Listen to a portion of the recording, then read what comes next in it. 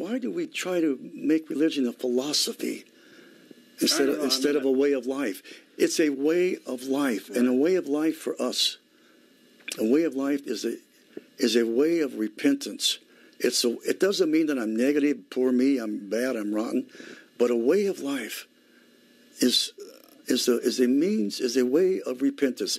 How are we working up to our nativity? Mm-hmm. Well, we've had 5 weeks of prayer and fasting and repentance.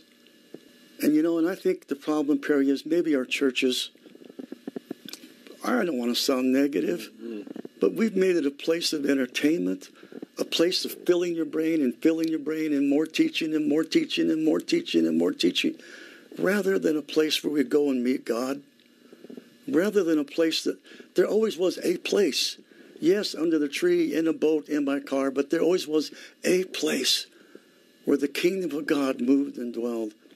And I think until we, as an Orthodox, this has been our tradition, every pastor, every priest, I think until we say, look, it's nice to have a doctorate, it's nice to have this, it's good to have that, until we can realize the enemy that we fight, he doesn't care if you have a doctorate. In fact, I think he likes it. Mm-hmm. He can puff you up. It puffs you up. Mm-hmm. Well, we know we fight not against flesh and blood, but against thrones and powers and dominions. You know the scripture as well as I do. And Jesus did not come as a philosopher. I heard your program. Yeah. He didn't come as a teacher necessarily. He did. He came as a healer. And until our churches become healing. See, the Orthodox Church, it's always called a hospital. We call our places of worship a hospital, an emergency ward.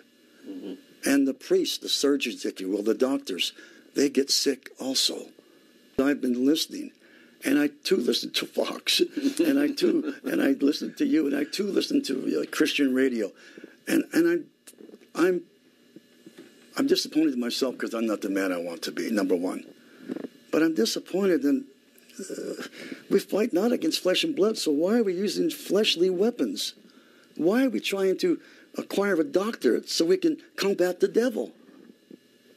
Confess your faults one to another, then you will be healed. Right. That's what it says.